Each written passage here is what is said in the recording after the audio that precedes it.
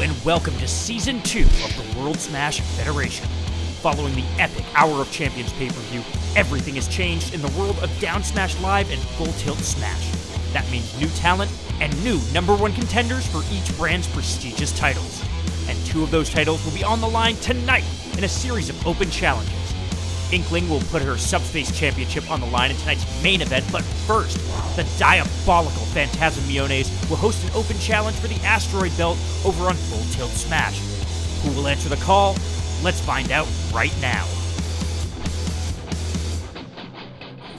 Let's see who's answering the open challenge. Oh my god, it is Yoshi! Oh, it's Yoshi coming back here thinking, oh, look at him taunting, thinking he can take on Phantasm. You'll remember, Yoshi debuted at the Hour of Champions pay-per-view in one of the dark matches, actually beating Greninja in a very surprising debut. Oh, I remember. I remember seeing Yoshi with some very unprofessional performances out there. Had a lot of anger, a lot of emotion, just like not a performer. Well, not what we like to see in the ring. Yoshi has maybe some emotional issues when it comes to anger, but he's very, very spirited.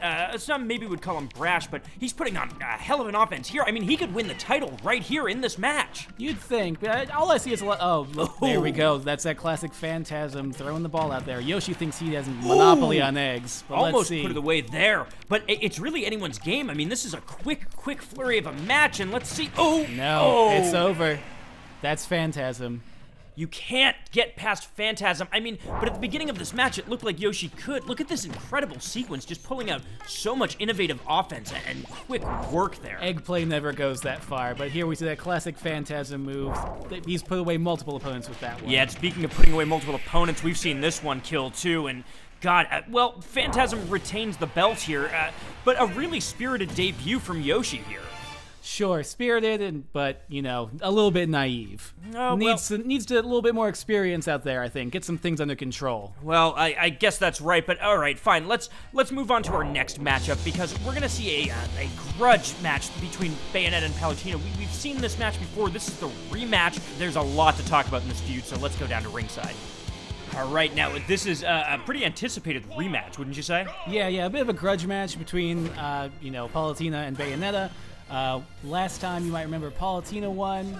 We see Bayonetta coming out immediately with some hard hits. And not only did Palutena win, but kind of embarrassed Bayonetta, who messed up their recovery and just felt right off.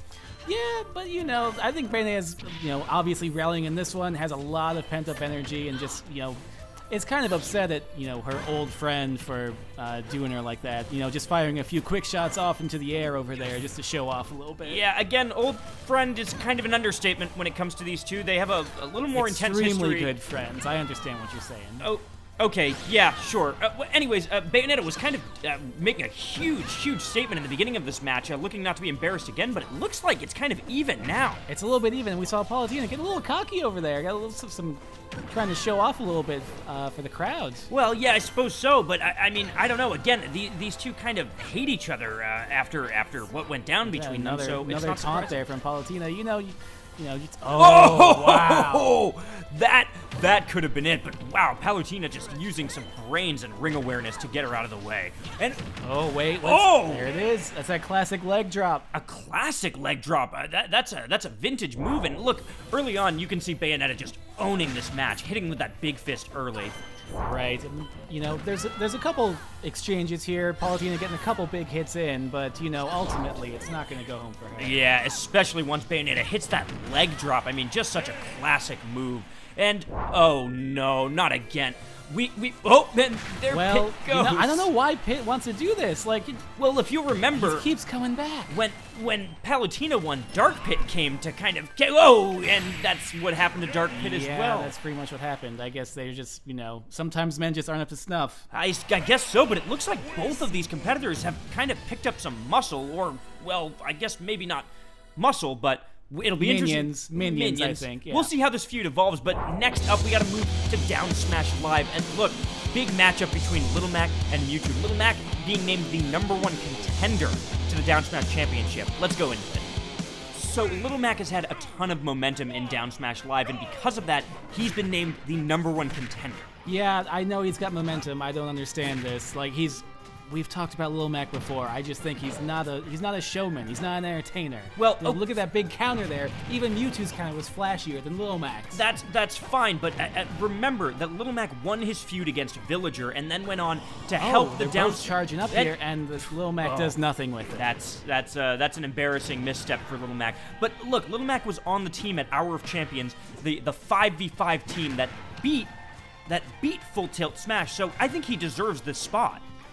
Sure, okay. I mean, yeah, you could say how he's earned it and, maybe done some things that have pleased the company, but he's not pleasing the fans. Well, that's fair, but I mean, Mewtwo hasn't really done much either. He lost that fatal four-way as Lil Mac did and hasn't done anything since.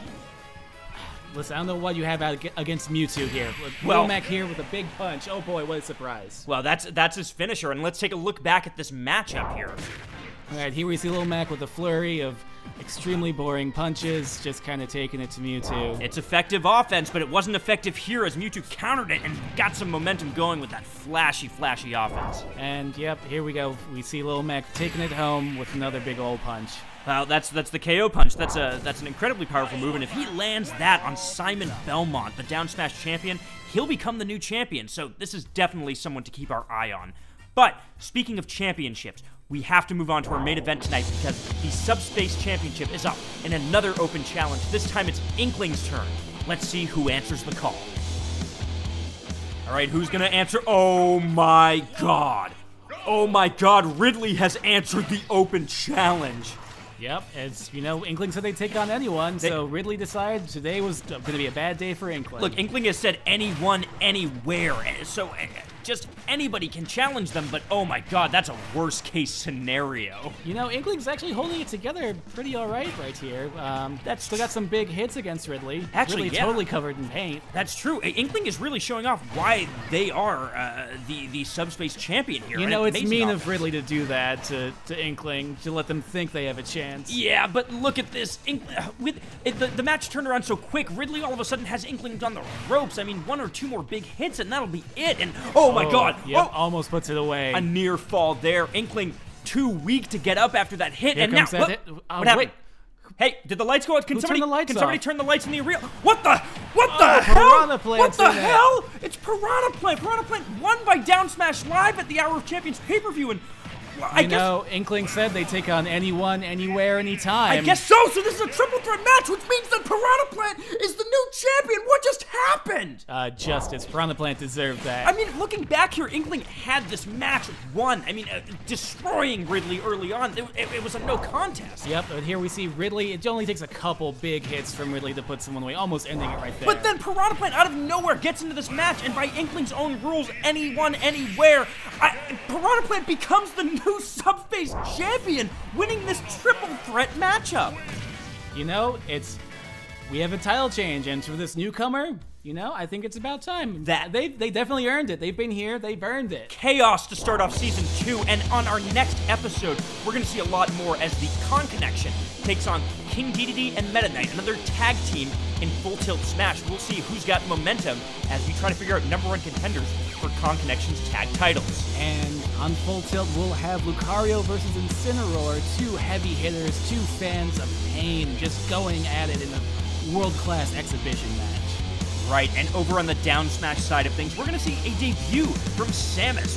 Very, very exciting. A lot of people have been anticipating this, so that'll be a fun one to look forward to. Yep. And finally, we'll see the Mecha Men versus the Kingdom for the tag team's #1 contender.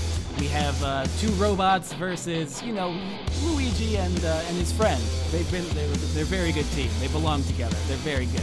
All of this next time on World Smash Federation.